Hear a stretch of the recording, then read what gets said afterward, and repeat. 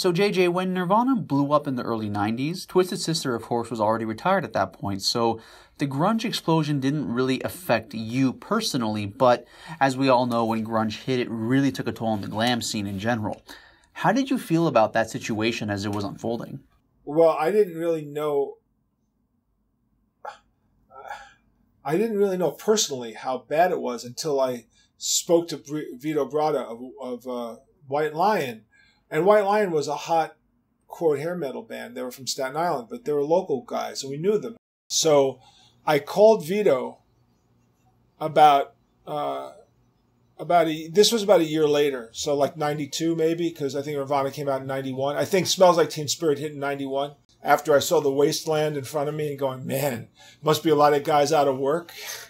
And I called Vito and I said, Vito, how you doing? He goes, I haven't touched my guitar in 9 months. And I said, what do you mean? He said, I heard like Teen Spirit and put my guitar down and said, it's over. And I thought, really? And he goes, dude, yeah, really. I heard Smells Like Teen Spirit. I put my guitar down and said, why would anybody care about a shredder anymore? And that was the end. Well, I was writing an article, let's be fair. I was writing an article called Here Today, Gone Tomorrow for some rock magazine.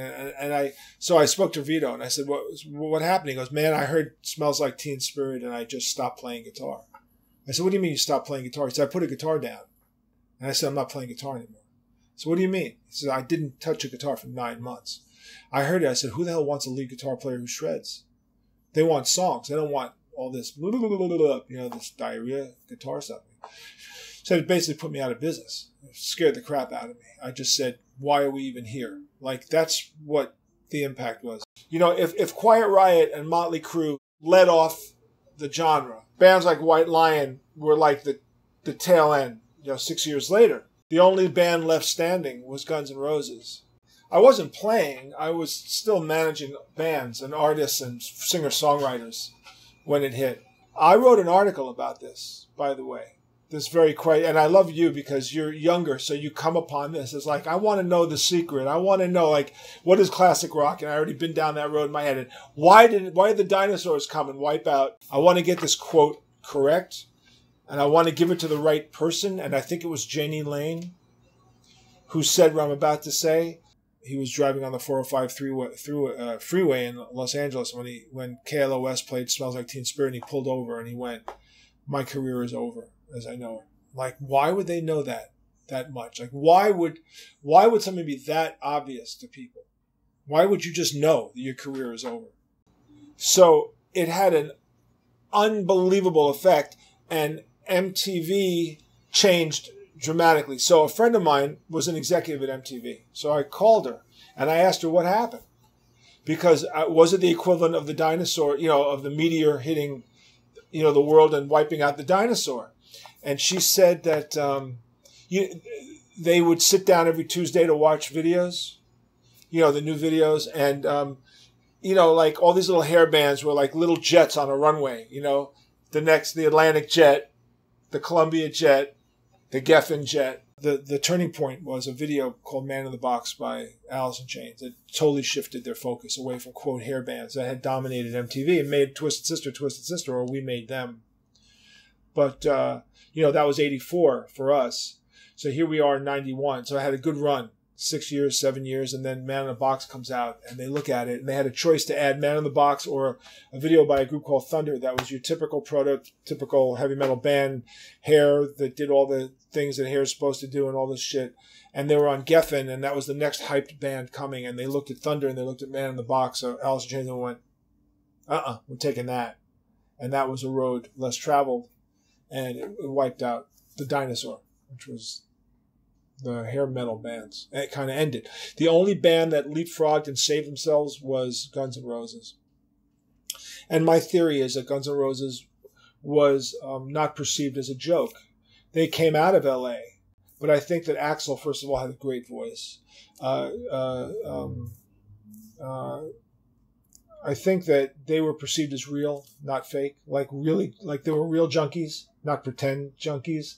So authenticity is all about authenticity, and grunge is all about authenticity. People wanted authenticity.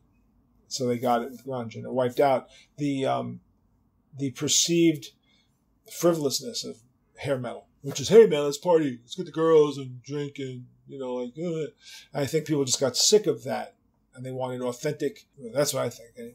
But you don't like the term hair metal, you said, right? No, I think it's a derogatory term. I use it because it makes it easy for someone to, I can say 80s metal, you know, 80s metal not here, but yeah, it's a derogatory term. You know, I mean, it's acid rock or derogatory, folk rock. I mean, everyone comes up with a, you know, let's label it. It's skinny tie. It's new wave. It's new wave of British heavy metal. The press always has to like do it. Let's just say that American 80s metal is pretty much of a type. It's of a type. It looks the same. It sounds the same. It is the same to a non-fan.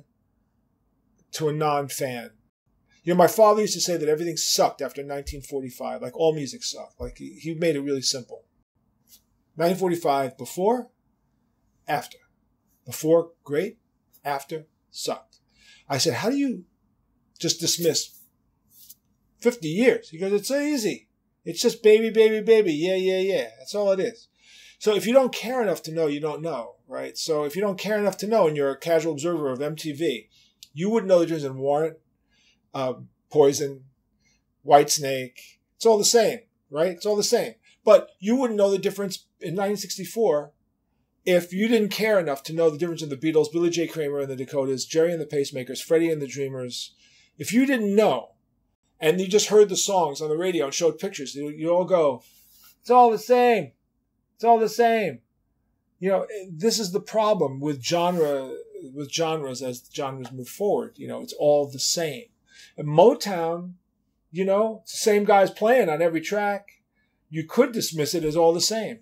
I would never do it because I know Motown. So I can tell you the difference in every singer going. But if you don't care, it all sounds the same. If you don't care about Liverpool, it all sounds the same. If you don't care about 80s metal, it's all the same. If you don't care about grunge, it's all the same. That's the problem with country music. You know, if you don't care about country, it's all the same. What does Alan Jackson say about country music? You play a country record backwards, the girl comes back, the car comes back, and the dog comes back, you know? And that's a country guy making a joke about country. You know, I don't know what you say about 80s metal, you know? Party dude. That's what it should just be called, party dude, right? It's everything's party dude. I mean, you know, it existed as a genre. It had a nice run, right? But things evolve all the time. I mean, you know, punk wiped out Foreigner, you know, corporate rock for a while, right? Everything kind of goes through these phases. I mean, disco wiped out, you know, rock on radio for a while. You know, so if you're around long enough, you see these gigantic trends that come. I mean, if we sit back now with 30 years perspective on this, and we look at the whole scale of it, you know, and it goes to your question about classic rock, because a lot of the hair band music, now forget the hair band name, just say some of the songs that became hits are classic rock hits. So it evolved into an acceptance of a certain genre of music, and some stuff survived. But I think that the whole derogatory nature of the hair band moniker is not something I'm particularly happy about, because I think it degrades the bands. And you know, there's good bands and there's bad bands in every genre. There's good versions and there's not so great versions of it. So, you know, there was probably some really bad grunge bands. You know, every band that came out of Liverpool was not a hit. Some survive and some don't. Nirvana. So, you know, I got to respect Kurt Cobain a great deal. I saw them on Saturday Night Live, that fabled concert where he hit his head with the guitar, and I thought they sucked. I went, wow, this band can't play. Right? That was my reaction. Because we came from a hard-bitten bar scene where we had to be great every night, you know. And so when I saw bands that kind of looked stoned, they kind of looked like they didn't care, and I didn't have much respect, but I got a lot of respect over time. I thought Kurt Cobain was an extraordinary songwriter and singer, and deserves his legacy. Hey guys, thanks for watching. If you like this video, make sure to subscribe for more because there is a lot more to come. All the videos on my channel are original. I'm the one filming, editing, and conducting all the interviews. So if you guys like what you see and you want to support, the best way to do so is honestly just to subscribe. Thanks for watching.